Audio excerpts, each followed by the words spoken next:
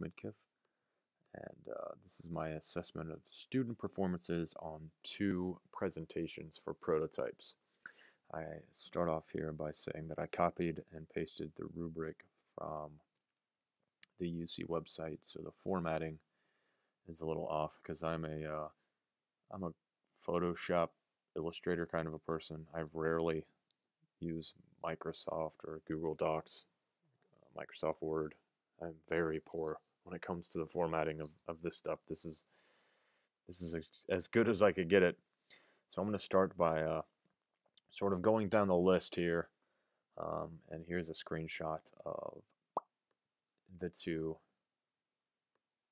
investment requests. So this is the one that I'm going to be first talking about, the Tigers director John. Um, I'll be explaining that and referencing that image. So going from the beginning here, the outcome, initial pitch, name, and overview of the product must be clear. And I gave 13 points here out of 25 and said the name of the product is not clear, but does mention what the product does. Nowhere in here did I see a name of the product. And the Tigers either is the name of the team that created this or the baseball team. I don't know. So right there, there's no mention of the name. So 13 points. And moving on to the problem statement must describe problem that the product addresses and the way it will solve the problem. So in here, I explain that the problem is vaguely mentioned and the explanation of how it will be solved is poorly written with bad grammar and unclear specifics. So the problem, the tool will protect and address a problem that many people have, that their computers get hacked and viruses got uploaded into their system. To address this problem, we have designed a tool that will protect your mobile for as long as you want to be protected. All the customer needs to do is run the software into their computer and all their problem will be solved. Nothing much to do, just install and watch your problem get solved. So it didn't really say how they were going to solve the problem, just that the app needed to be installed.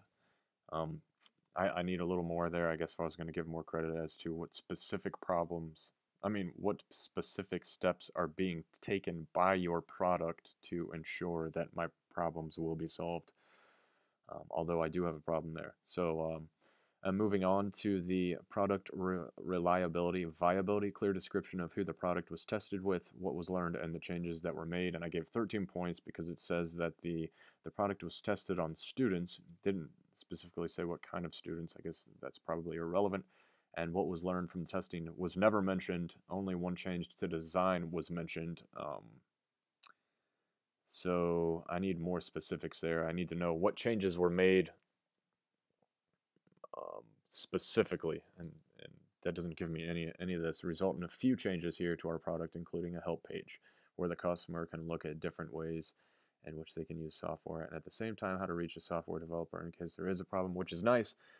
But what problems were seen there, and how they were addressed aside from adding a help page?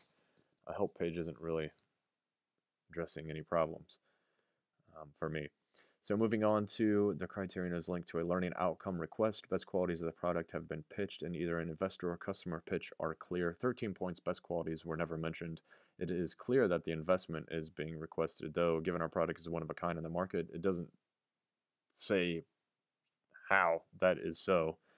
They said one of a kind in the market here, but also in their video presentation, they say that there's nothing special about it, nothing that sets them apart, because I believe they said cybersecurity is so broad that there's really nothing new to invent, I believe is what they said. But here they're saying that they're one of a kind, which is a mixed message. And does not explain the product dealing with cybersecurity. It does, pardon me, explain the product. So it does say that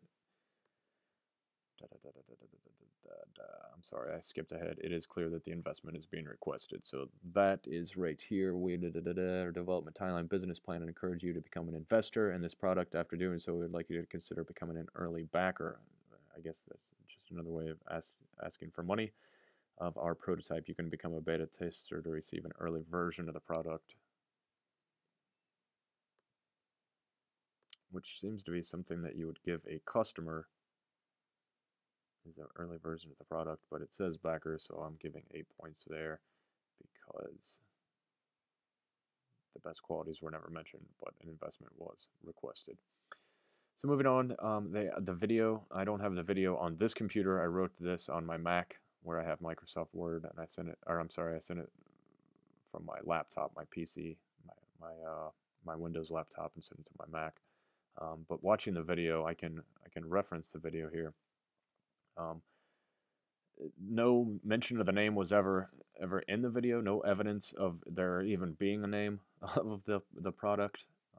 But it did explain that the product is dealing with cybersecurity on a poorly created web page that they had in their presentation that the user could barely navigate and looked like he had never been to the site before in his life.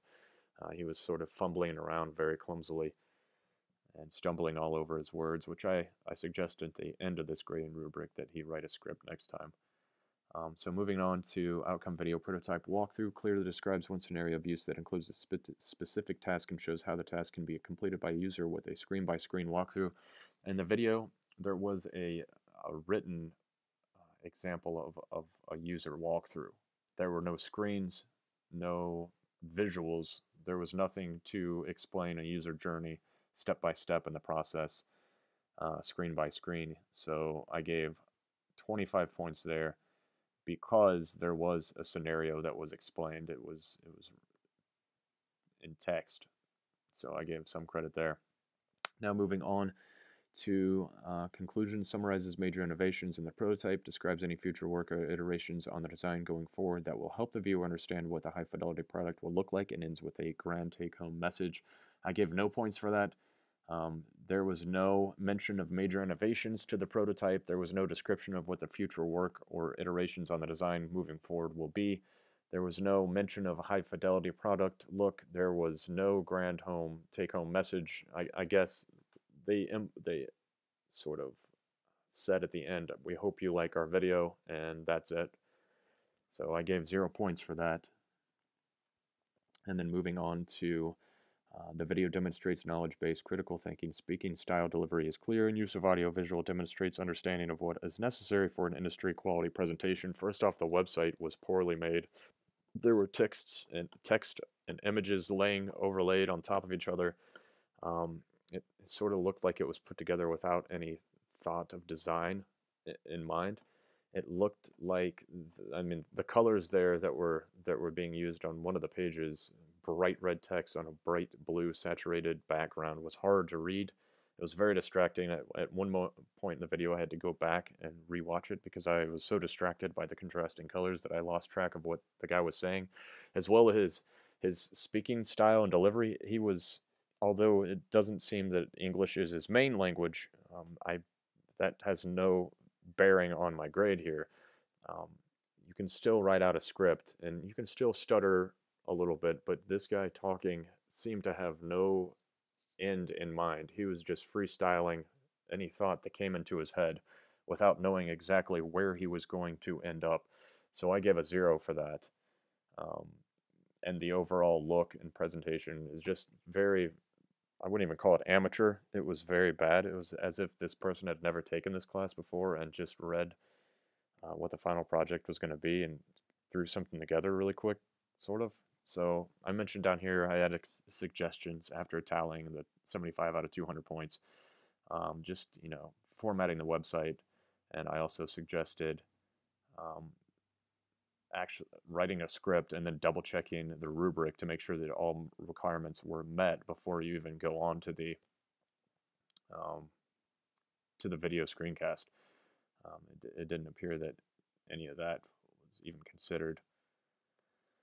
So, whoops. Yes, again, the formatting of this is horrible. As I talk about the format of his website, I don't know anything about Microsoft Word. It would have taken me probably an hour or two, looking how to format tables and such. Ironic. So moving forward, going to the next product here, the Film Finder. This film is mentioned right away, and right here in the first sentence, and it says that it's a one-of-a-kind streaming service that has been carefully designed to shorten the now seemingly arduous task of searching for a movie or show to watch. And the problem is presented right here with many people have that now deciding on a good movie or show to watch in a short amount of time has become too stressful. To address this problem, here is the solution. We have designed Film Finder to make that easier by allowing our friends to like, dislike, and suggest movies on your list, thus creating a more customized algorithm to produce titles to watch. That is very basic to understand. It's a problem that a lot of people probably have, and a solution in black and white right there, very easy to understand and follow along with, clearly stated. Our team is interested in designing products that are both easy to use and help our users to solve this problem. For this reason, we have tested our product with college students, clearly defined which target area was used to test this, and other young adults, most likely to utilize streaming services, and learned that users really like familiarity, oh my goodness, with use. This resulted in a few changes. So this looks like the visual changes that sums up the main innovation in the product. Based on user feedback, including design our website. Why? Because users like to use something that they have already grown accustomed to. So there's a reasoning behind their change right there.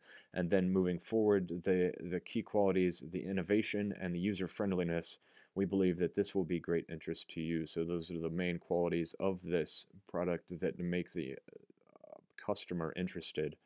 And we would like to request, let's see, investment right here. Clearly stated they're looking for an investment, and they have stated the overall qualities here. So now I'm just, after vaguely going over this, I'm going to go back to my rubric in Google Docs and explain those specifically. 25 points.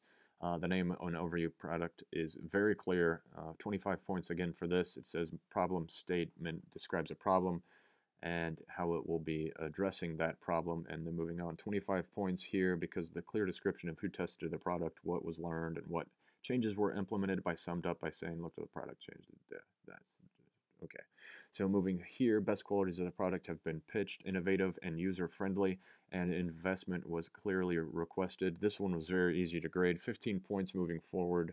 Leads with full name of the product, states what product does, and describes problem that product solves right away in the first couple sentences in the introduction. And then 50 full points clearly describes one scenario of use that includes a specific task and shows how the user can be completed by a user with a screen-by-screen walkthrough. I walked through checking out a video and then feedback from my friends and the algorithm of the lists that were created for my viewing pleasure. And then moving forward here, summarizes major innovations in the prototype, describes any future work or iterations by going forward that will help the viewer understand what the high-fidelity product will look like, and ends with a grand take-home message. So again, I don't have the video here on this. I watched it on my other laptop, but specifically one of the innovations that were mentioned is the ads list button, and the high-fidelity product demonstration was pretty close from my understanding of the video. Not that I know much about internet video streaming websites, but it looked very professional. It looked like something that I have already grown accustomed to with Roku and Amazon and Hulu and Netflix. It looked like it already belonged on my TV. So that is full credit there. And then moving forward, 20 points, I gave full credit for the criterion. Let's see. Video demonstrates knowledge-based critical thinking, speaking style, delivery is clear. This was very professional. The people that made this video spent a lot of time on what it was going to look like. They took care there. It was well planned out and executed. The person delivering the video screencast knew exactly what he was going to say. He knew exactly where he wanted to start, where he wanted to go, and where he wanted to end. He had that in mind before he started the presentation, and he had also got a firm grasp on what the rubric was before presenting, and he covered all of his bases. So that right there, suggestions, I accidentally included this when I copied and pasted from the sample one. Total points 200 out of 200. Couldn't make any suggestions. I would have just said that was a very good video screencast and prototype presentation, And I'm going to stop right there because that one was very good. The first one was an example of what not to do, and the second one was an example that was easily gradable, what to do and how to make your teacher happy